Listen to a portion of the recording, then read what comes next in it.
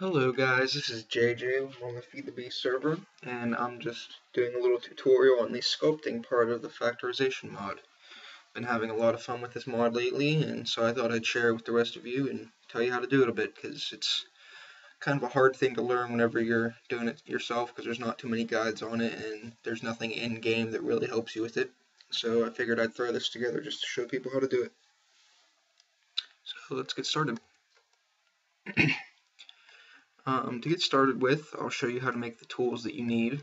These are the 5 of them that you need for sculpting. To make them, you just take a stick, put it in your crafting area with a piece of clay, just a little ball of clay, and you get the move and stretch tool. Then you take that tool and you just put it back in your crafting grid, and you get the rotate tool. Again, take that in your grid and you get the reset tool. And one last time, put that in your grid, and you get the mold tool.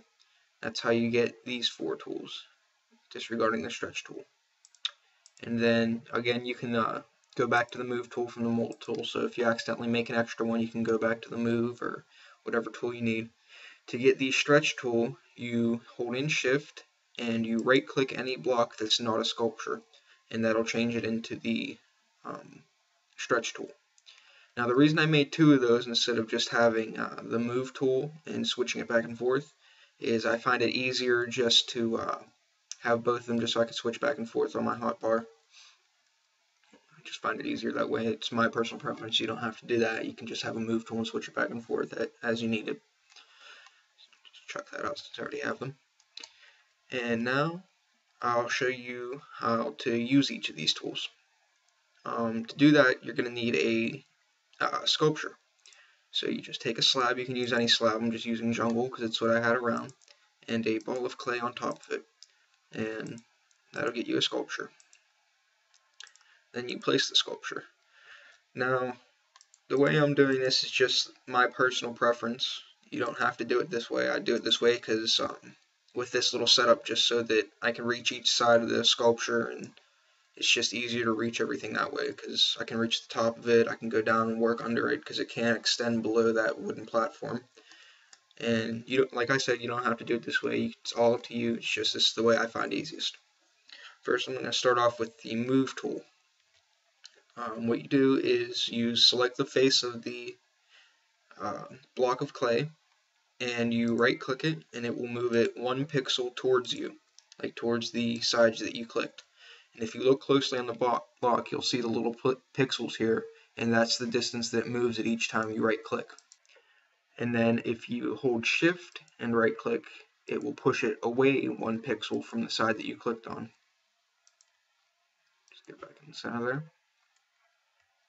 And you can do that on the top, the bottom, any side you want. And even though you can't see the bottom through the platform, you can push it away and pull it from the bottom if you want. And like I said, it can extend past even, which is kind of silly. I don't know why the platform's there to begin with, but it can extend below the platform. And next is the stretch tool, which is one of the tools you'll be using most with the sculpting. All you do is you right click that face and it will stretch it 1 pixel towards the face that you clicked. It will stretch it towards it, and then whenever you shift and right click, it'll push it in and subtract a pixel from that side. Again, you can do that on the top. You can push it down, stretch it. And like I said, you'll be using that a lot to get the various shapes and sizes that you need for the different pieces of your sculpture and everything. Next up is the rotate tool.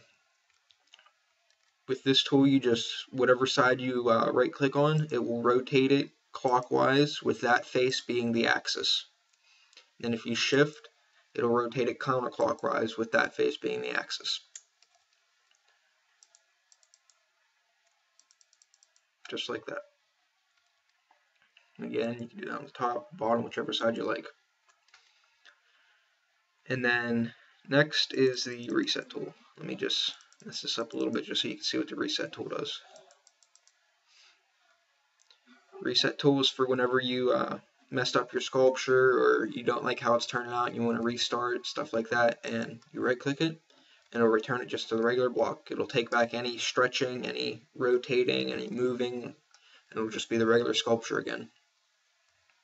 And then the mold tool, I will show you after we're done with our first sculpture, because that's for something after you're done.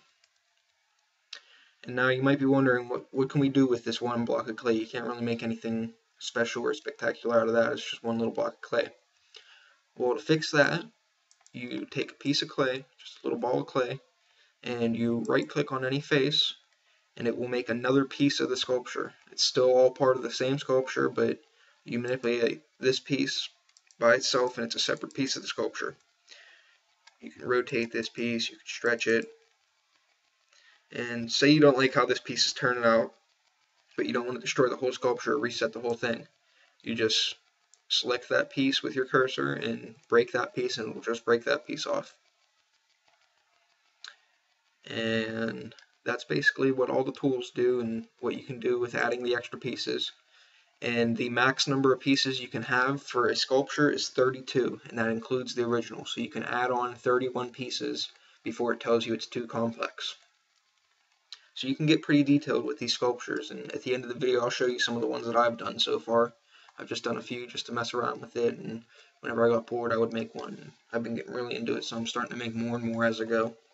So what I'm going to do now is I'm going to do a time lapse of a sculpture so you can see how one's made.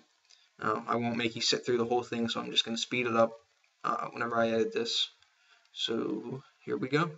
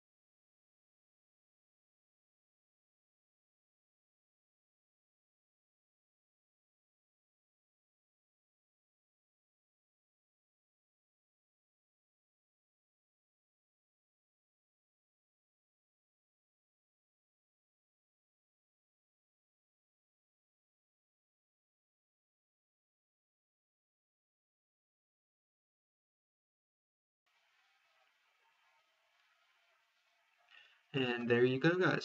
That's my little time lapse of making a Hydra head. Next time I will show you how to fire and color it, but I'm going to wait for a little bit.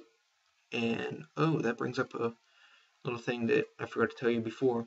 While you're sculpting, you'll see, as mine just did, the sculpture might turn white, and it won't let you work on it if that happens. Like if you see the clay is dry, use a water bucket. As it tells you, just go grab some water. Let me grab some real quick. Get over here, some water.